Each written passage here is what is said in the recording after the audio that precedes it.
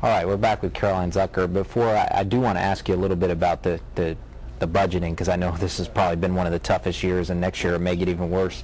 But before I do that, there was a lawsuit filed recently that had to do with sports. A lot of the sports got cut recently because of money, and a lot of games got cut. And this lawsuit's being filed on behalf of a lot of girls that play high school sports that feel that these cuts have disproportionately affected girls' sports.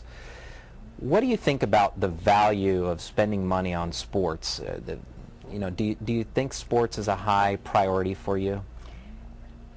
Yes. Now you're talking to someone who's been bumping that glass ceiling all the while, and also very cognizant of the fact that females did not have equal representation. And then oftentimes, Ron, you can keep some kid in school just because they have sports to play. Sports or music and band.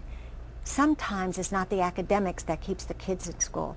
It's these extra curricular things, and sports is a big one. So I would hate to see us do away with any sport, because I know that that's what keeps a lot of kids engrossed and engaged in school. So you see them as very valuable to somebody's development. I do. But you know, what we did last year for the last 2 years, we've been cutting equally across the board. So we have not targeted arts or science or math or anything. We have tried to be very prescriptive and trying to make sure that no one item is cut more than the other. So the same thing is happening in the sports area. We've had to make some cuts in the sports area. We've had to reduce some of the stipends that we've given for the people that are involved in it. Like coaches and things like that. Coaches, yeah.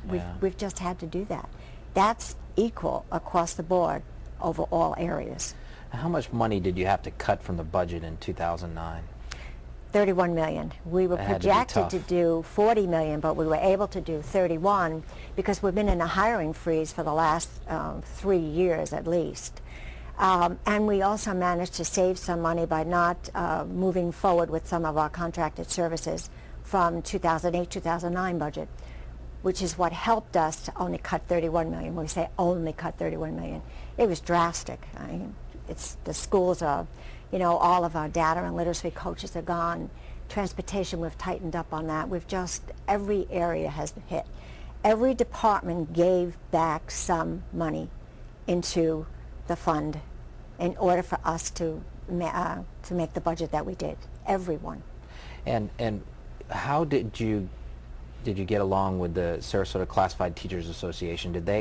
Were there any big fights with them, or None. did you come to an agreement on it? None. We came to an agreement.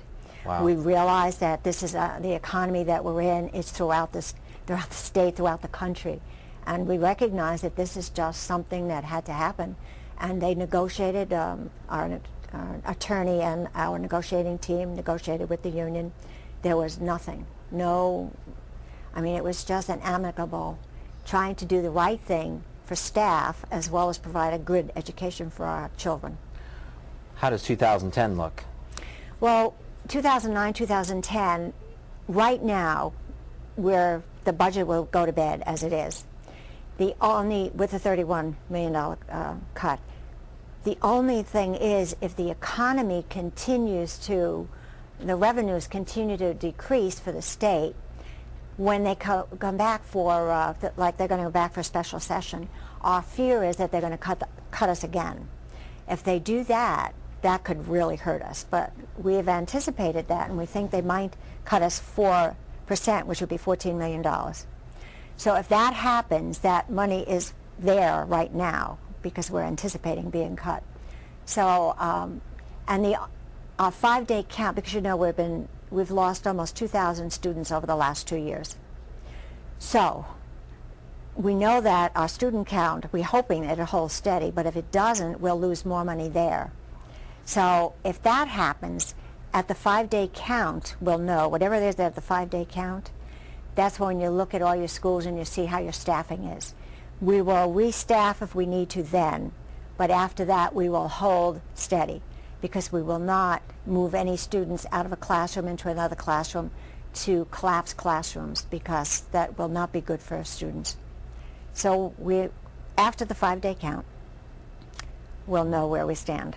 It's like you got more tough work ahead of you. Caroline, we're very lucky to have somebody in the school board like you. Thank you for coming on our show. Thank you. Thank you. My pleasure. Time to do our Weasel of the Week.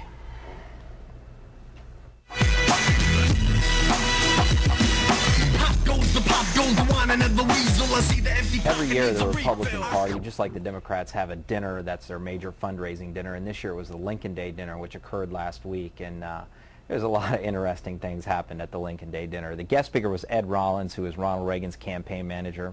Might not have been the greatest choice of a speaker. The Republican Party probably needs to shed its image of an older party and express a more younger, energetic theme, and kind of having a half an hour reminiscing about Ronald Reagan probably wasn't the best thing in the world to do, but he was a big name. The chicken was boiled and overcooked and bad, and I think that the party paid a lot of money for it. It was well attended. The past Senator Dietert was hilarious. She got up and talked about how she'd been elected official for 25 years and none of the past chairmen had ever invited her to speak at a Lincoln Day dinner. She didn't really have to worry about the past two chairmen being there to be offended, because they had walked out because the state committee woman for the party, Katie Boland, had sat in their reserved seats and refused to move out of those seats, so they walked out of the dinner. So it was an interesting night, but maybe what capped it all off was probably the most Weasley move of the night was when Senator Mike Bennett got allowed to get up and speak. He gave a plug to some of his favorite people, including Democrat State Representative Keith Fitzgerald, who he said was doing a great job. Unfortunately, Republican candidate Ray Pilon was sitting right in front of him when he said that, and wasn't the right setting. We'll see you next week on Clout 941.